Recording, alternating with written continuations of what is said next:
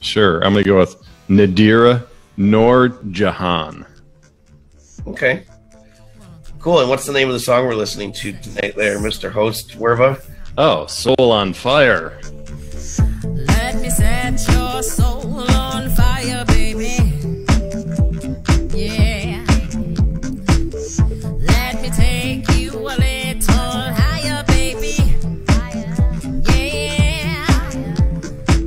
I'm digging your cool. I wanna be your jewel. Can I dance with you?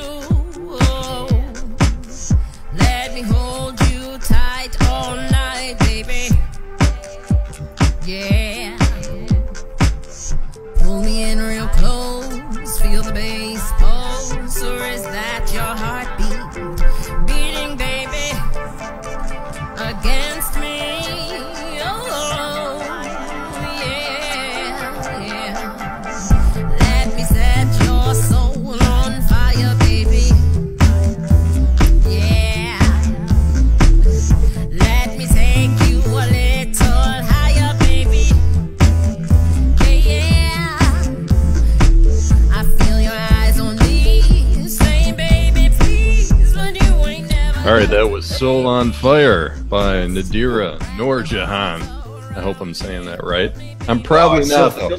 It doesn't feel like I'm saying it, man. I'm always ready to experiment, and that's what this song kind of felt like. It was kind of experimental, like an exploration. It started off R&B, little dance flavor, kind of, you know, dancing in between those two genres, and then it just went into dance mode. And this song, it grew on me, like, the more I was listening to it.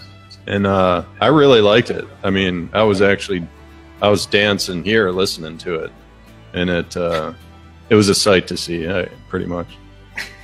But Were you pantless like last episodes? Anyway, that's I don't want to. Yeah, I don't want to. So I was thinking about that when you're. I was editing one of our recent podcasts to release here in the next day or two, and there was something. There was another song that we had that you were said this kind of the same thing. It's like you can't help but dance while you're listening to it, or move somehow.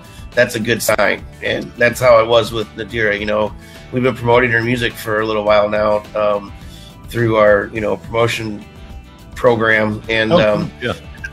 I noticed her music, and I liked the song a lot. It was stuck out to me. I wish that some of the lyrics are a little like rehashed to me. I would say cheesy, but they're sort of just like you've heard them in other songs, so it's not like much originality there, and the beat is sort of house, but I just love her voice. I want to hear her voice on other things, so I'm going to explore her other songs. It's different. It's got that. I don't know. She was kind of going to that kind of like Rihanna register, just like that tone. She's just natural. You can just tell. There's nothing on her voice. No, I want her. I gotcha, but I wanted to talk like the music, the production was. I mean, that was like stellar. That was like so clean. The rhythm section and everything